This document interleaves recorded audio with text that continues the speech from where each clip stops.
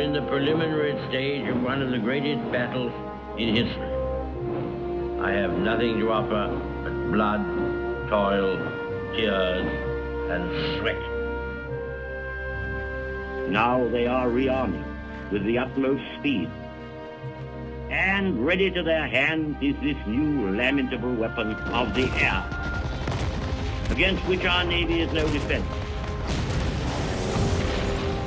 We had a warning earlier on the day, but this is the first time the raid has actually appeared over London.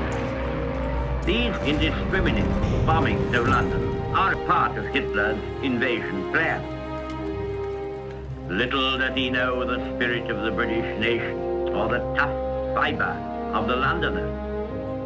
You ask, what is our aim? I can answer in one word: victory. Winston Churchill kept the flag of freedom flying.